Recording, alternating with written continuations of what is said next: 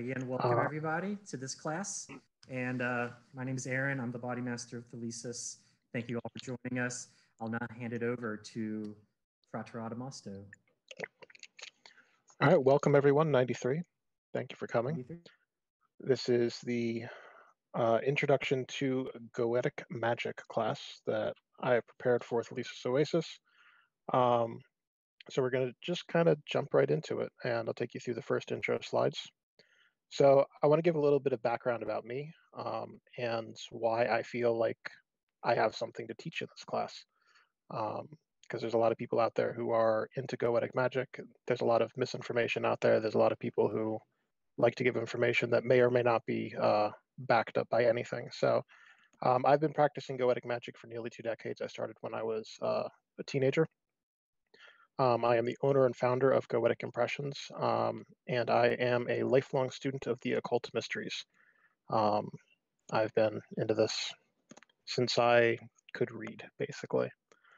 And what we'll be covering in this class, we're going to do a basic overview of the Ars Goetia and Goetic magic. We're going to cover some techniques for beginners, some stuff that's maybe not quite on the traditional path, a little bit more stuff you can do outside of the evocation setting, outside of a full ritual setting. We're going to do some explanations on the different approaches to Goetic magic and what makes people gravitate toward one over another. There's some different schools of thought on how to structure your rituals, what's appropriate in a ritual and what's not. We're going to cover kind of a little bit of an overview of some of that. How to get started on doing a full evocation yourself and working with a Goetic entity, and where you can go to learn more, get some additional resources, and take it to the next step after this class. So what is Goetic magic anyway? I imagine most people here are familiar, at least with the broad overview of it, but we're going to dig in a little bit in case anyone's new to this. This is their first time. So it's a class of magic dealing with chthonic entities, which are lower entities, typically more chaotic, more primal, less, shall we say, refined or orderly than some of the angelic entities that you might deal with in other classes of magic or other structures of rituals. It's most often associated with the Ars Goetia from the Lesser Key of Solomon. It's not strictly related to the Lesser Key of Solomon, but when people think Goetic entities, they think the 72 in the Lesser Key of Solomon. There are some entities that are not in the catalog in the Lesser Key of Solomon that are considered Goetic entities. Things like Clawneck from the Grimoire Varium. A lot of people lump Lilith in, even though Lilith is not strictly a Goetic entity. There's a few other grimoires that you will find spirits that are classed as Goetic spirits, even though they are outside of the Lesser Key of Solomon. The Grand Grimoire and the Grimoire Varium are 2 places where you'll find several. Goetic grimoires are often known for long catalogs of spirits with descriptions, starting back with the Pseudomonarchia Daemonum and all the way through the Lesser Key of Solomon now. You get just long lists of spirits, and this guy does this, this guy does that.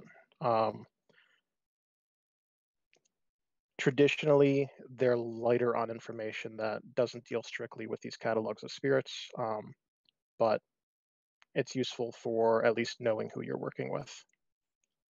So why practice Goetic magic? It's effective. You know, that's one of the reasons it's been so so highly practiced and widely practiced for so long. It's relatively simple to learn compared to things like Enochian or other ceremonial systems, which are a lot more complicated, have a lot more double blinds and misinformation about them. And it's one of the most well-known forms of ceremonial magic. It's hard to find anyone who's seriously into the occult scene that has not heard of Goetic magic or is not familiar with it in some respect. So it has a very strong negative stigma associated with it. I'm sure people have run into this everywhere they've been on the internet. Or not everywhere they've been, but everywhere they've been that relates to this, there's always something you'll hear negative about this. There's someone who's had a bad experience. There's someone who has a horror story that they've heard from someone else. Some people have had the horror stories happen to them personally. A big part of this is early Christian influences that regarded these entities as strictly demonic, coming from hell.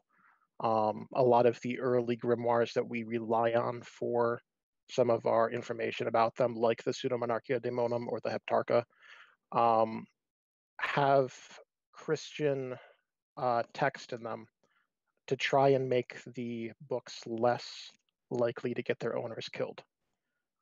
So it was very strong condemnation of the spirits that they're dealing with, things like that, because if an inquisitor came into a house or a priest came into the house or someone thumbed through the book, they didn't want, they wanted a little bit of plausible deniability, kind of in the book.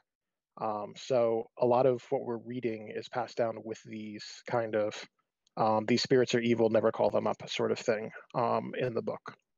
So there's a strong focus on material results in the Goetic system. It's not so much about elevating yourself or bettering yourself, where you find in other magical systems. It's very focused on the material. And things that are focused on the material kind of feed into your ego. Things that you want instead of things that you need. And a lot of times the results you get are not really the results that would help you, but they're what you asked for. Operator error. It's fairly easy to make some mistakes. Most of the time, the mistakes you get are not going to cause your house to blow up or anything like that. Errors of that magnitude are very rare. It's generally fairly easy to clean up after yourself if you do make a mistake, but it is relatively easy to make a mistake. Lack of proper preparation or respect. If you're dealing with a Goetic entity and you're not respecting it, if you're not prepared to deal with it, if you're not taking it seriously, you can get yourself in some trouble. And some of the spirits can just be nasty. And I have a little picture of Andras here as a sort of demonstration of that. There are some of the Goetic spirits that are just not pleasant to work with. They're generally advised to stay away from. So what are Goetic spirits anyway? I felt like I had to have this in here. There's a bunch of people who would tell you what they think they are. And they'll give you all sorts of information about why they think that. Thought forms, entities that are separate from yourself, aliens, something else, a mixture of all of the different theories or something. We don't really know. We're probably never going to know. If you interact with them, you'll kind of get a sense of them for yourself. But the way that you interact with them and the way that another person interacts with them and how they present to another person are going to be different. There are some similarities that will be across all experiences, but it's very individual in how you're going to experience them in a ritual setting. And a large part of that comes down to how you're structuring your rituals as well. So using Goetic magic without an evocation. You're just getting started. You don't want to go through the whole ritual ceremony. You're a little bit worried maybe about messing something up. You just want to get your feet wet without doing the whole shebang. So there's a bunch of things you can do to kind of get started without going overboard right away. Some really simple things is offerings. You could set up a little altar or a little place on your altar with the entity sigil or name, and then just leave offerings for it. Maybe a little petition as well, saying, so and so, could you help bring a little bit money into my life, or could you help keep away something that's threatening me or putting me in danger? The coworker at work who keeps, saying something to me or about me, can you, silence that guy? That's something that you can do without doing a full evocation. How effective it is going to depend on a lot of factors, but it's something that you can kind of do to get started in a way.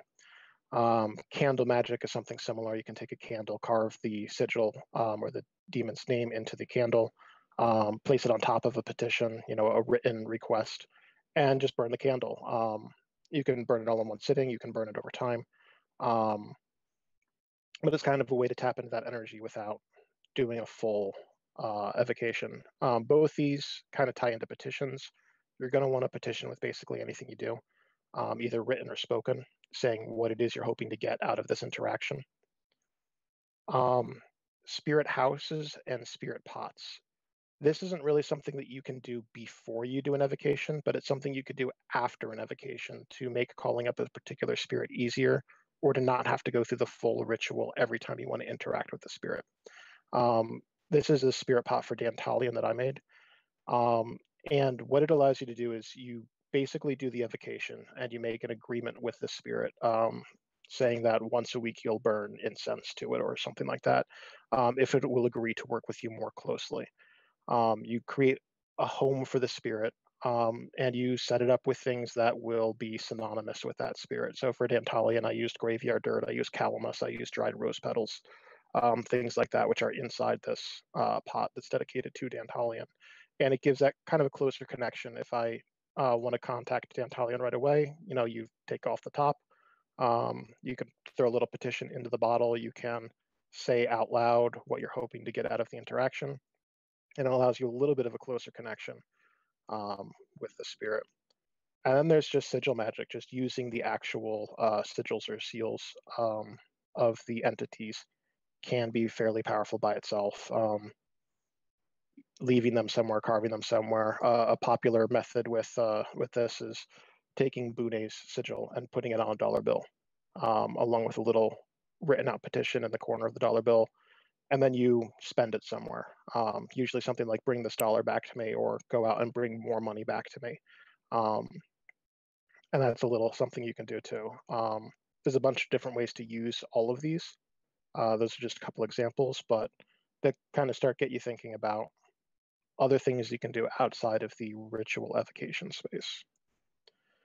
So the Bornless One, Headless One ritual. I want to touch on this just a little bit because it is fairly popular within this school of magic, even though it's not native to it.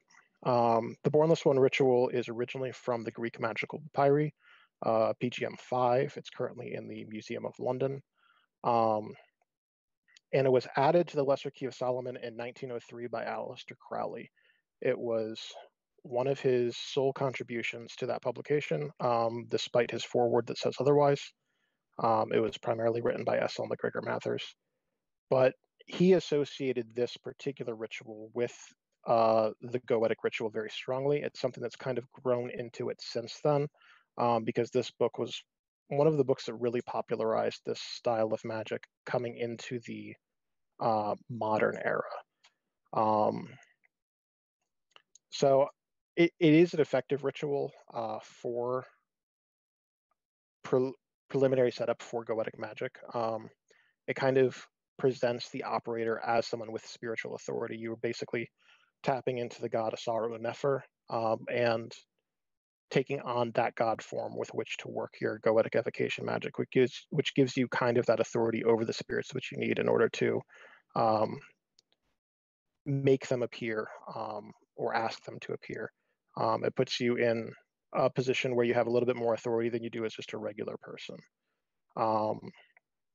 It's also used by modern practitioners in the Abramelin ritual for knowledge and conversation of the Holy Guardian Angel. People typically use the version found in Liber Samic for that.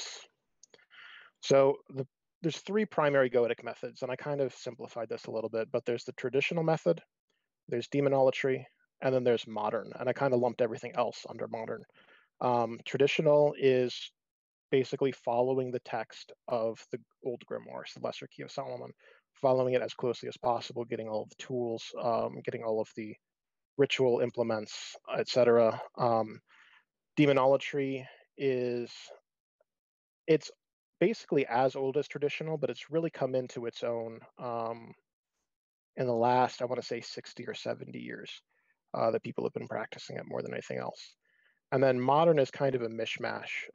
People taking traditional methods, people taking methods from demonolatry, and then other methods from other places, chaos magic, Santero, voodoo, etc., and kind of merging them into this ritual format. So in the traditional method, we have a rigid ritual structure. It's very scripted, what you're doing and when you're doing it. There's a lot of memorization involved. There's a lot of invocations, threats, um, tortures, et cetera, et cetera. You're meant to be doing these at the specific times, following the script. Um, the invocations have a lot of Christian influences, and this is again because a lot of these books had Christian influences in the 1500s, 1600s, 1700s, in order to protect the people who had these books, who owned them. Um, all that being said, this method is very effective. This is the method that has basically made this style of magic popular and brought it into the um, sort of cultural place that it is today. Most people don't follow the traditional method when they're doing goetic workings, but I would recommend anyone who's starting out with the style of magic to start with the traditional method, um, because it gets results. The whole thing is very well set up. It's very well scripted. You know exactly what to do if things go wrong. And as long as you're following the system, you will get results. So demonolatry. Demonolatry was really popularized by Connolly fairly recently, but it's been around since the 1600s. The main thing that demonolatry brings to goetic magic, in my opinion, is the demonic ends. The demonic ends are basically a shorthand invocation for a particular spirit. It's usually 4 or 5 words. For instance, for Asmodai, it's Aer, Avage, Elaren, Asmodai, Aken, which you repeat like a mantra several times during your invocation in order to get the spirit to appear. In the demonolatry system, you can have a very shortened version of an invocation because you're using an N for that specific spirit. It's basically like a telephone number. It lets you call it up a lot faster than, say, writing an email, I suppose. One of the main drawbacks to the demonolatry system, in my opinion, is that it puts the operator into a subservient position to the entity. You are calling on the entity from a position of weakness. You are acknowledging that it is a larger, more powerful thing than you, and you are asking it to help you out with whatever problem you're having, with whatever request you have. It still can be very effective in getting results, but you are, at best, you're in an equal position with the spirit, and many, many times you're in a lesser or weaker position, which opens you up to more negative consequences. The spirit can demand more things from you in return for doing what you're asking it to. You can end up in some weird positions where you're offering more than you had wanted to offer in return for whatever it is that you're getting. It lacks the threats, the bindings, and the commands in the traditional practice, again, because you're approaching the spirit from this supplicant position where you're asking it for its help instead of commanding or binding or threatening it for help.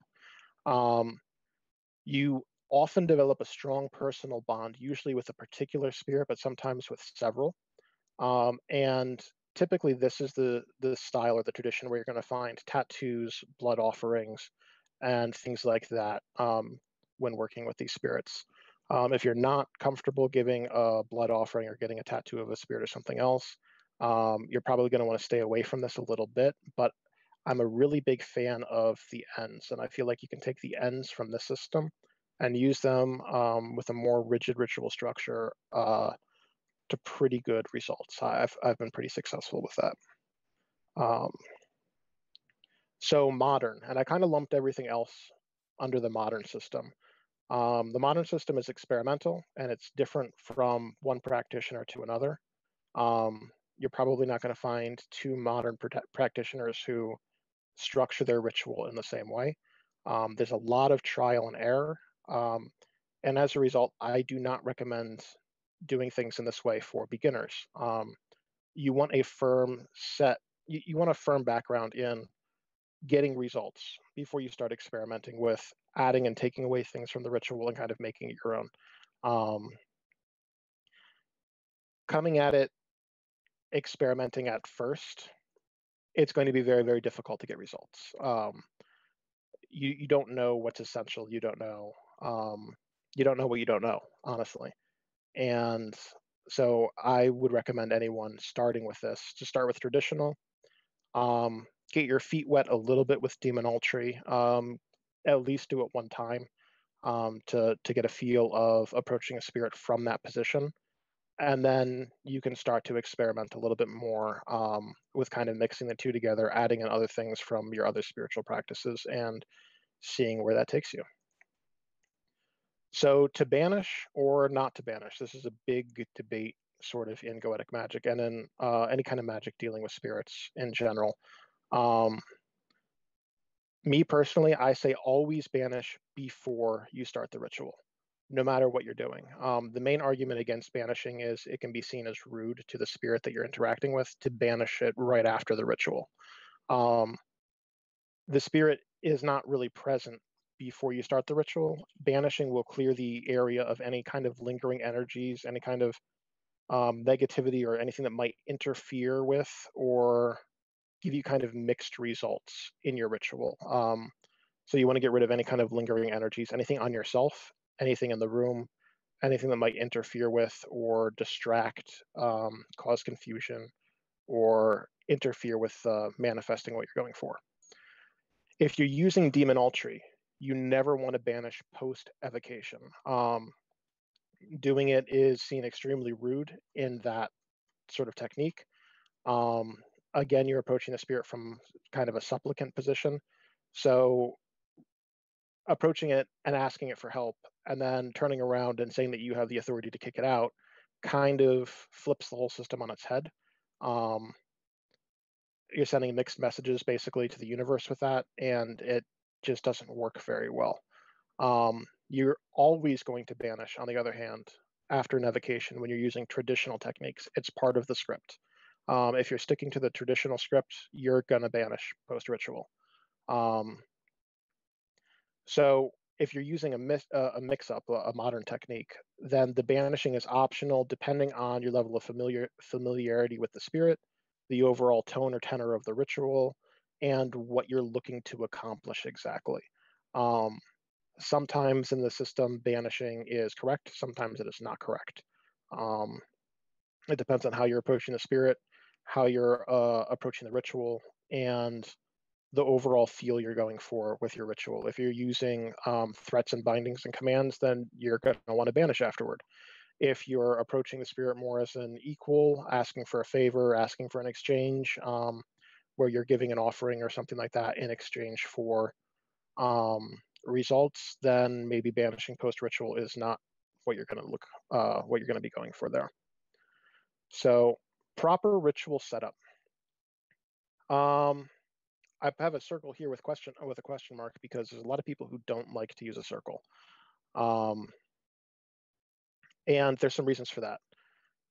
Me personally, I would say to always use a circle to operate in, because again, it keeps the area where you're operating clear of excess energies and distractions.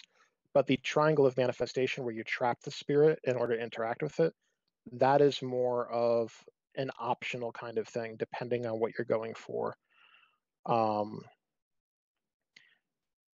In the ritual.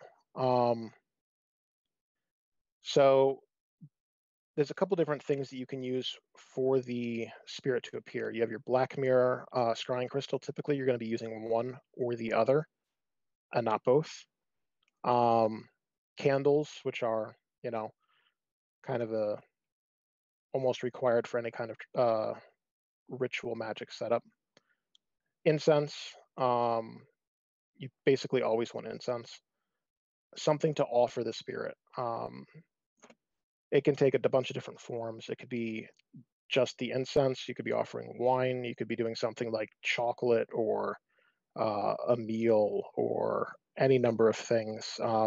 Some people do like to use things like blood. I personally don't like to use anything that's attached to my own body. I think that allows the spirit to have too great an influence over you, both during the ritual and afterward. And even if the spirit has the best of intentions and you are very close with it, inviting something else to have that level of influence over you um, can lead to some bad results.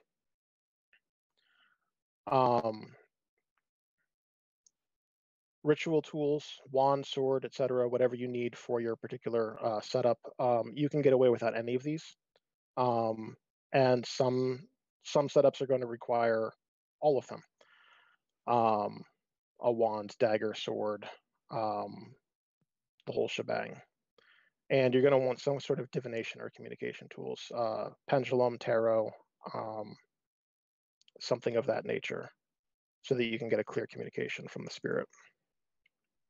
So ritual preparation, before you start anything, you want to have a goal in mind, a desired outcome.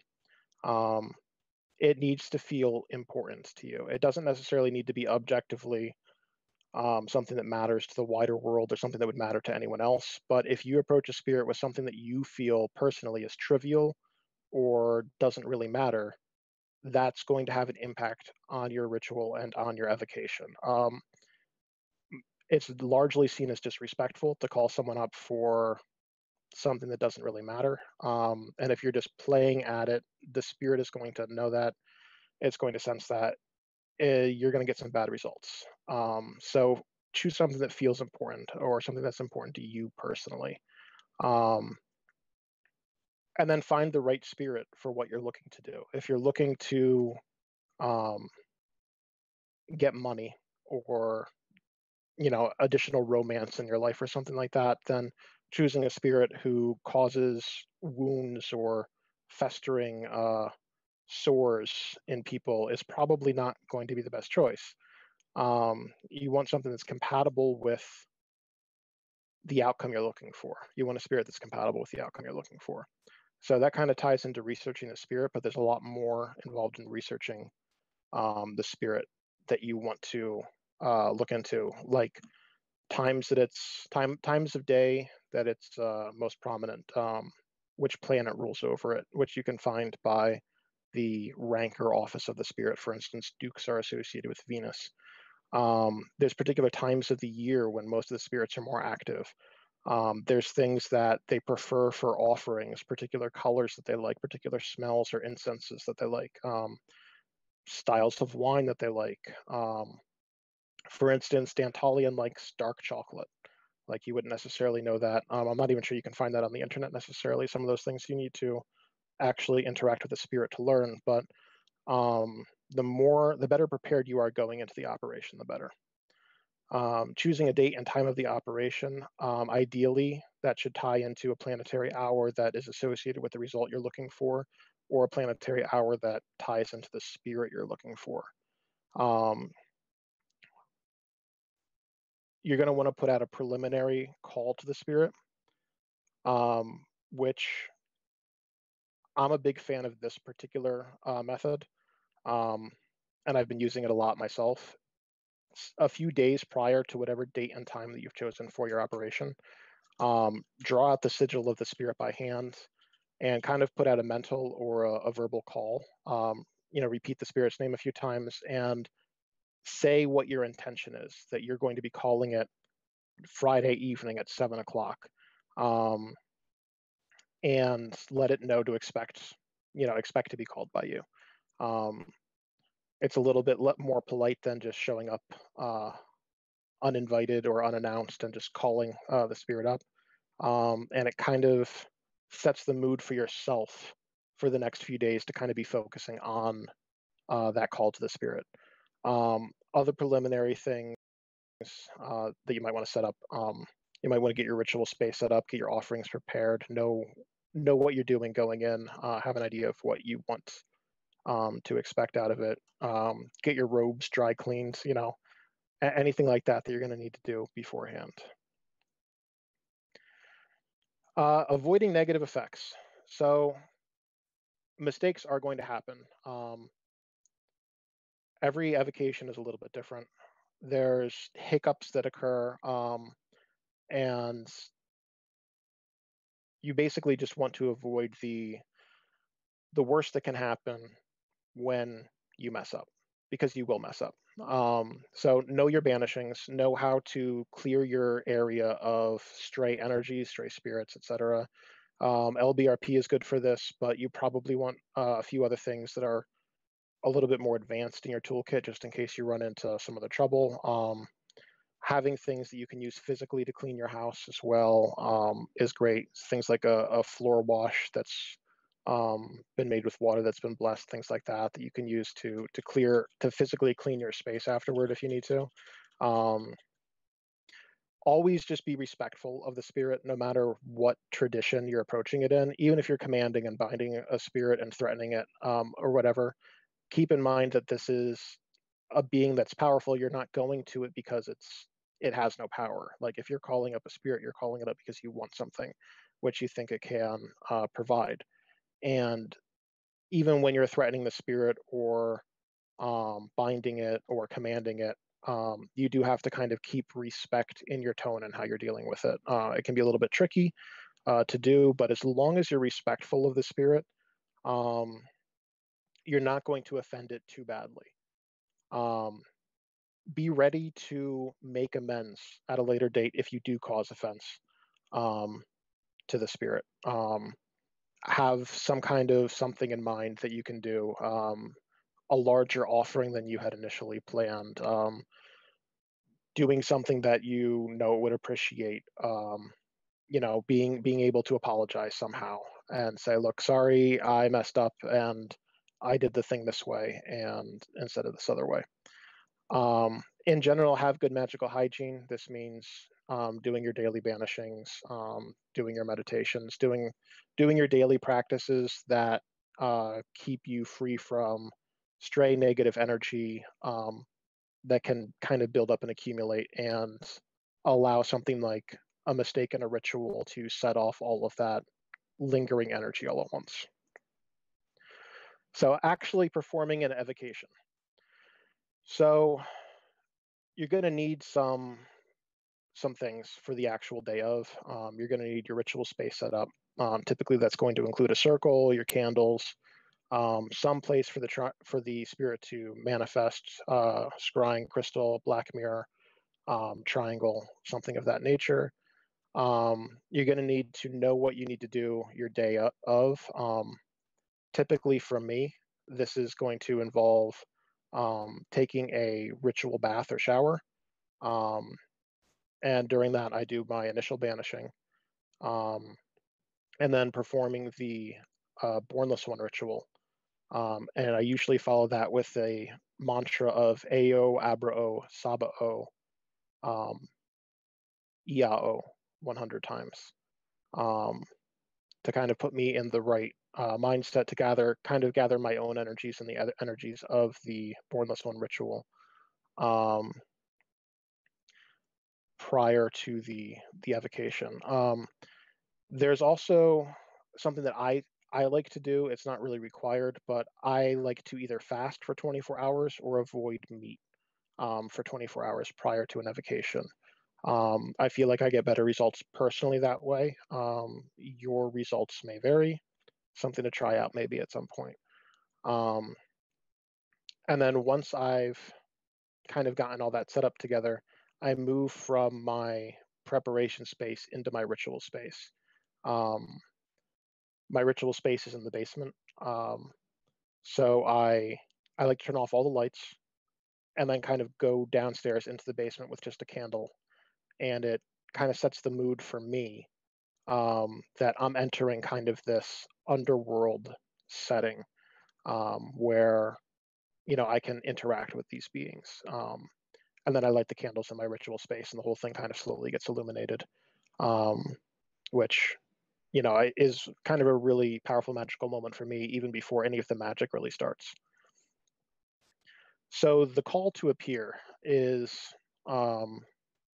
pretty important. This is the actual, you're in your ritual space now. You've already done your banishing, and you're going to try and get the demon to actually appear. So in a traditional method, you're following the script. I command to constrain you, spirit, whatever, to appear before me now in the name of the Most High Adonai, blah, blah, blah. If you're using an N, you can skip a lot of that, and um, you're usually going to invoke it by the power of the four directions. You can name a spirit at each of the four directions if you want. You can just use the four directions themselves. You can go by the elemental names, but you're typically going to invoke the four directions, some sort of higher power, and then you're going to start your N mantra. Sometimes you just repeat it 3 times. Sometimes you go until you start to feel sort of a shift in the atmosphere. Um, but that's traditionally, or not traditionally, but typically the way that I use the ends.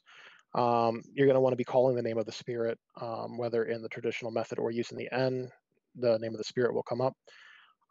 Whatever sort of authority you're calling them by, whether it's by the four directions, whether it's by, Adonai, Iao, Sabao, etc. That's going to be part of your call. And then the use of chants or mantras like the N. Sometimes you can just make the name of the demon into a chant or a mantra, just repeating it over and over. You can use something like the line from the Bornless One ritual, Ao, Abrao, Basium, Isaac, Sabao, Iao.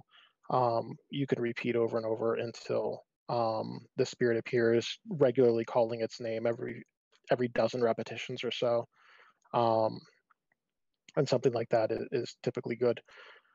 For the actual manifestation of the spirit, you're going to want either you're doing your black mirror, scrying crystal, or triangle of manifestation. All 3 of these are fine. I've used all 3 methods. All 3 will work. You may not get a full visible manifestation of a spirit, regardless of what you're doing. Some of the spirits don't like to appear super well. Sometimes you'll get a crawling sensation across your skin. The smell in the room will change. You'll hear something that doesn't sound right. Something like that. And the way that you're going to interact with the spirit is going to be different for each spirit and for each person. Some people get a very strong tactile response, a very strong crawling of the skin or chills, something like that, that they're feeling physically. Some people see things very easily. Some people hear things, music, tinkling, maybe like glass breaking. Things like that. So how it appears is going to be different, and then how it communicates is going to be different for each person also. I recommend having at least 2 methods of communication available, in case one of them is less effective for the particular spirit or in the particular moment. The 2 that I usually use are a pendulum and the Thoth tarot deck. Whatever tarot deck you have on hand is probably going to be fine. I really prefer the Thoth one, because in addition to the cards themselves, if you draw multiple cards and lay them out, the words across the bottom will often spell out some interesting communications. I've gotten some very weird messages that way. So I've been a big fan of that. And it also lends itself very well to being recorded after the ritual, saying what cards were drawn in response to what questions. Sometimes you will be able to hear the spirit clearly, either mentally or audibly. In my experience, it's very rare to hear a spirit communicate audibly, but occasionally it does happen, and some people have more success with that than others. But if you are doing an evocation, a pendulum or tarot cards will almost always work, and they can give some very good communication that you might not otherwise get. I am always very careful about mental communication. If you're hearing the spirit's voice mentally, it's very, very easy to deceive yourself about what you're hearing, to hear what you want to hear instead of what's actually being said. And yeah, I would just be very careful about mental communication. If your meditation game is really strong, and you know what you're doing and you're experienced, you can probably do it, but it's a very easy trap to fall into, listening to the voice inside your head that's you instead of the spirit. So the petition, this is the part of the ritual where you're going to be asking for what you want. So again, have a clear desire or outcome. Be very careful with your actual wording. You don't want to misstate what you want or ask for what you want in an ambiguous or confusing way. You want to know exactly what you're asking for, and you want to make it clear what you're asking for. It never hurts to flatter the spirit. They all like flattery, in my experience. I have not yet encountered one in any ritual setting where flattery did not help you out. And then listen and divine for responses. If the spirit is telling you that it can't do something, or you need to do something first in order for your results to manifest, that's important. If, for instance, you say, I want $1,000 in my bank account by Monday, but for whatever reason you don't have a way that the spirit can manifest $1,000 in your life, if there's not an avenue for that to manifest, then you might get a response saying that I can't do that, or you need to go out and do X, Y, and Z in order for this money to manifest. So if you need to change what you're asking for, or if some sort of behavior is necessary from you in order to manifest what you're looking for, that's fairly important. And a place where a lot of people miss getting the results that they're looking for. The offering. So visualization versus physical. You can make a physical offering on the spot to the spirit. Thank you for coming. Here, enjoy this wine. Thank you for coming here. Enjoy this incense. You can make a promise of a future offering as well, in which case you're normally going to be visualizing what it is you're going to offer in the future. You're going to say, once you manifest this for me, I will get you, a glass of wine or a home cooked meal or whatever the case. It's important that if you do that, you're going to follow through on it as well at a later date. And promise of future offerings or continuing offerings. Things like every week I will do this for you as long as you keep manifesting this in my life. And presenting an offering, you're going to want to, again, be respectful. Say, I hope you accept this offering, something of that nature. Sometimes the spirit will make it clear that they're not interested in what you're offering. Again, look at what your divination is telling you, the activity on your pendulum, the cards that are coming up in the tarot. If you're offering something traditionally associated with the spirit or that the spirit normally enjoys, you're probably going to be fine. But every so often, an offering is not adequate for what you're asking for, or just not needed or wanted at that time. If you need to make a switch to something else, you brought the wrong kind of incense or something like that, pay attention to that as well.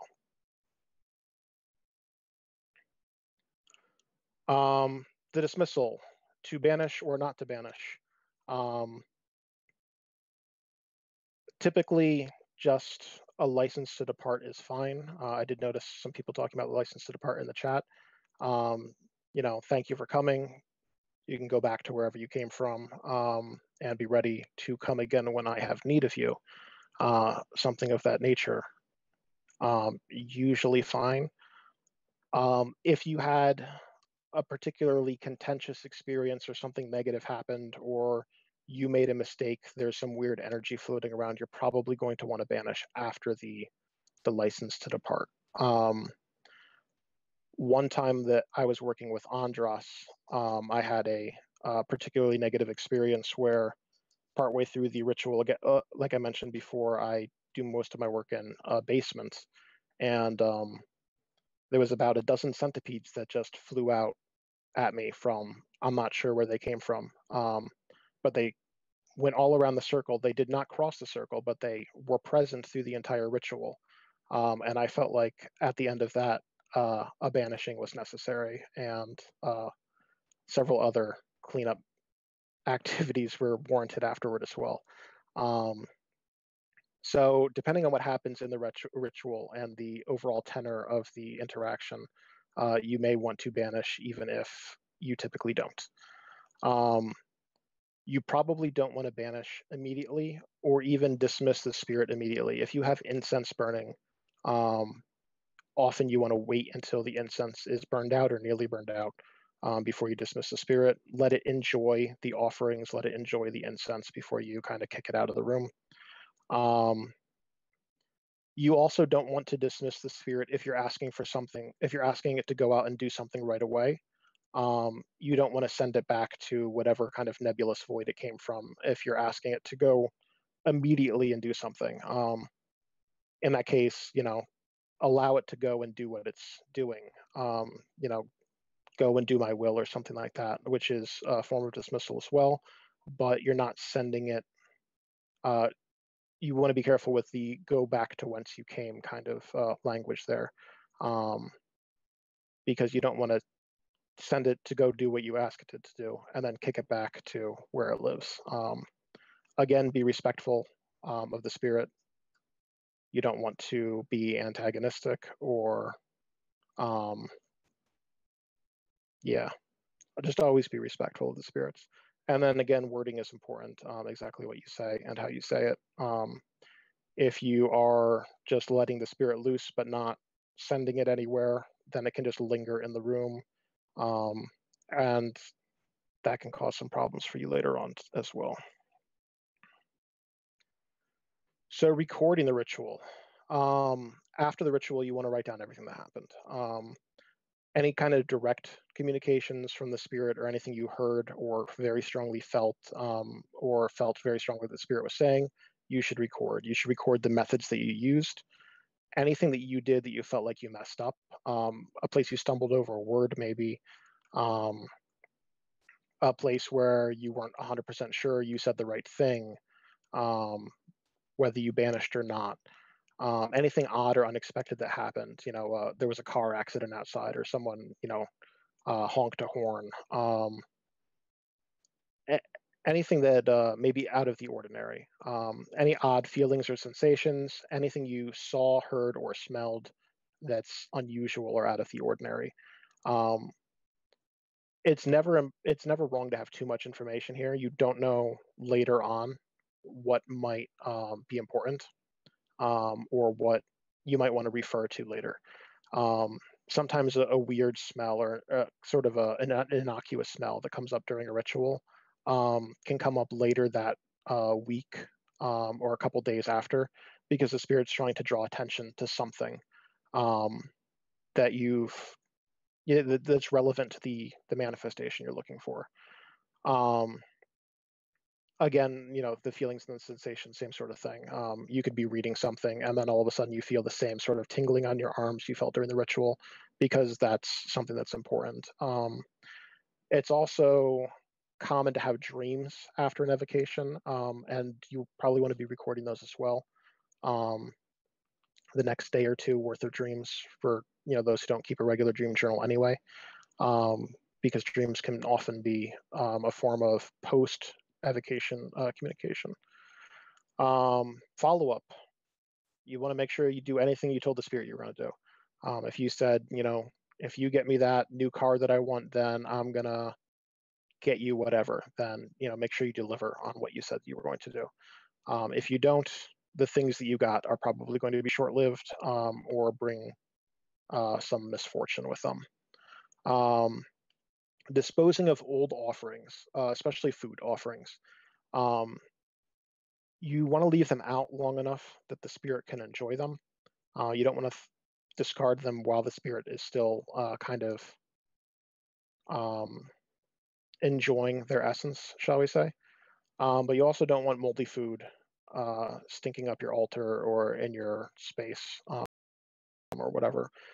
Usually waiting at 12 hours from sundown till sunset, or sun up till sundown, is plenty of time. And then when you dispose of it, be respectful. Usually take it outside somewhere, leave it by a tree. If it's wine, you can pour it out into the ground, something like that. and just thank the spirit as you do. And then cleaning up your ritual space. Again, you don't want to leave things out for too long. To just leaving a ritual space set up can often attract some weird energy. It's fine if you banish regularly, but if you don't, you don't necessarily want energy accumulating in a place where other people are going to be stumbling across it. And then ongoing workings, make sure you follow up with whatever you said you were going to do. If you're offering something every week, if you're interacting with a spirit on a regular basis, if you set up a spirit house or a spirit pot, make sure you fulfill those commitments that you made. Learning from errors. So this kind of goes back to recording as much information as possible. You're going to make mistakes.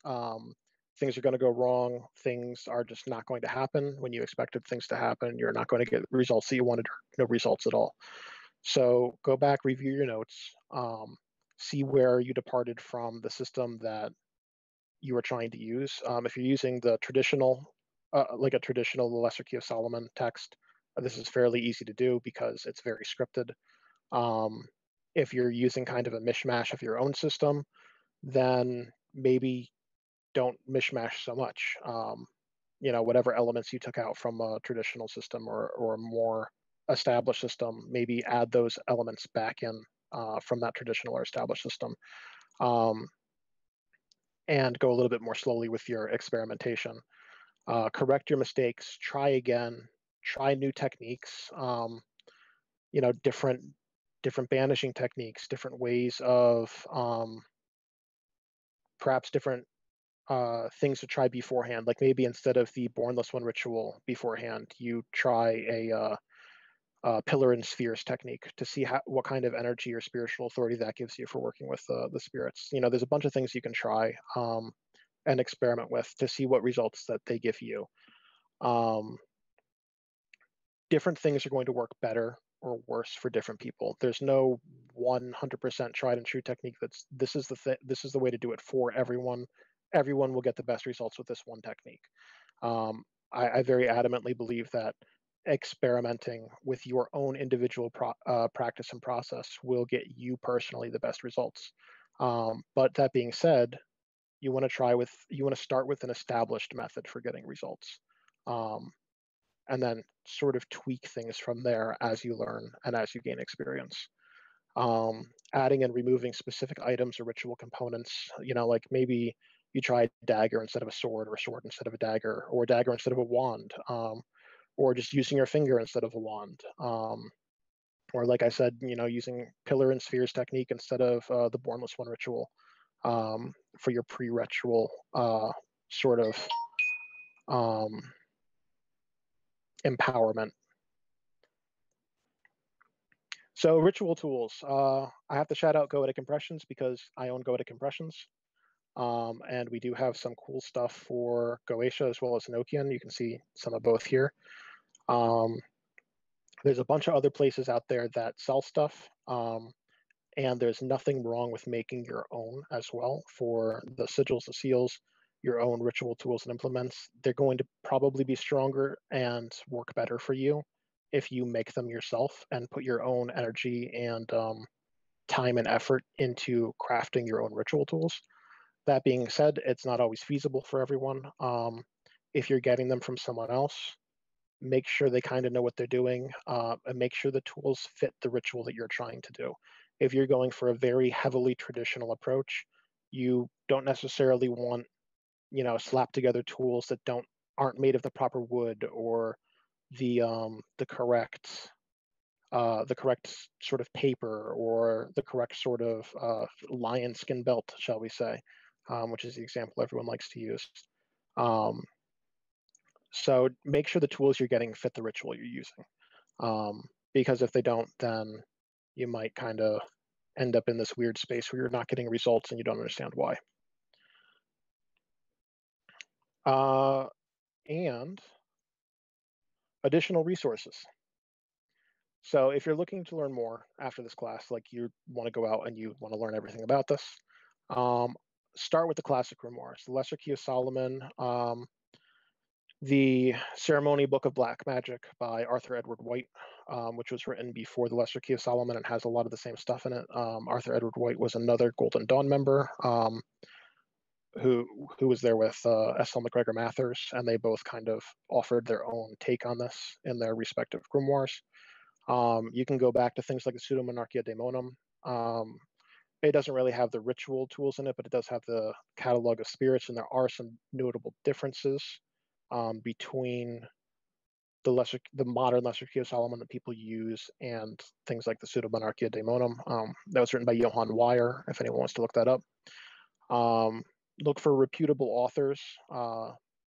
Jason Miller's fairly reputable. He hasn't published anything yet for Goetic Magic. I understand he is working on an evocation book.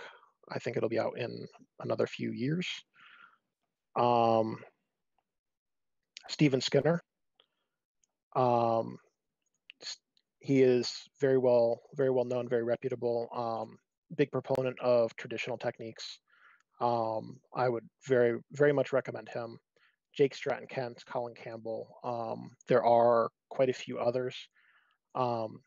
There's a lot of Rufus Opus, not Rodney Opus. Rufus Opus is great. I'm a big fan of Rufus Opus, and even if you're not doing Goetic Magic, Rufus Opus has his 7 spheres technique is really, really good for manifesting spirits in crystals. So I would definitely recommend the 7 spheres by Rufus Opus. Online groups, there's a bunch of online groups. Be very careful the kind of information that you source from the internet. Double fact check what you're getting. You don't necessarily know if the people you're interacting with know what they're talking about or not. So even like the info that I've talked about today, don't go and do it yourself without fact checking and doing your own research. Make sure you understand what it is that you're putting into your magic and why. Because if you don't understand, if you're just I or someone else say by rote because it's something that we said, then you're probably gonna not have the best results. All right, so questions. I'm gonna open it up now. We're a little bit over time. So